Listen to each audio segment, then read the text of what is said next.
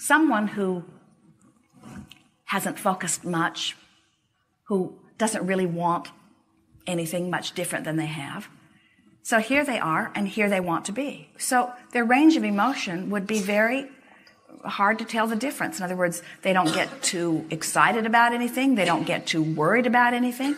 And you'd usually find them to be a pretty healthy person because there's not a big range in their energy. In other words, you wouldn't find them enthusiastic. You wouldn't find them high on life. You wouldn't find them bouncing off the walls with enthusiasm. We don't think you'd even find them very interesting. But then that's not any of your business or ours, is it? And so, but in terms of the way their physical body is managing, they'd be doing all right because there would not be any strong contradiction of energy. But when you meet someone who really, really wants something, who's been talking about what they want and launching goals and thinking about it and having comparative experiences, so they've really got the energy revved up and they're focused in the opposition of something they want. Now there's a big gap in their energy and the contradiction is very strong, and that takes a toll on their physical body. So then they go to the acupuncturist or the chiropractor or someone who is